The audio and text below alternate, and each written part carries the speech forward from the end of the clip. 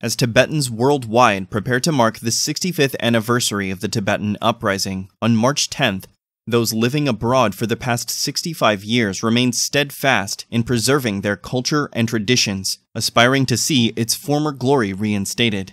Robert Barnett, an expert on Tibetan issues at the School of Oriental and African Studies at the University of London, voiced concerns about the decline of Tibetan culture. He remarked on the Chinese Communist Party's attempts to make decisions regarding Tibetan culture, despite its lack of understanding of Tibetan heritage. He noted, "Tibetan culture and history are gradually disappearing."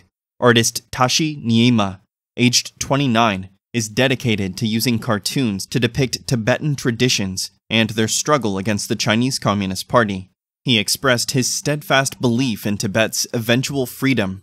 "I have always believed that Tibet will be free one day."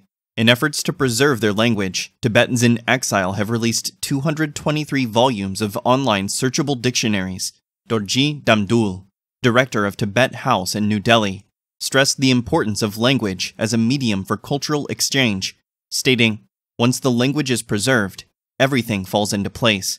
The Tibetan government in exile in Dharamshala strives to maintain connections between Tibetan communities worldwide through online events, emphasizing their ideological closeness despite their physical distance. Since the CCP invaded Tibet in 1949, the region's delicate natural environment, religious beliefs, culture, and language have suffered severe damage over the past 65 years.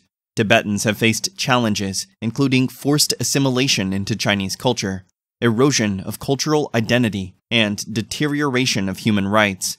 The United Nations has raised concerns about the CCP's forced sinicization measures in Tibet, including the forced removal of Tibetan children from their families and cultural brainwashing through labor transfer programs. Tibetans in exile, numbering 150,000, continue to advocate for Tibet and its people from various corners of the world.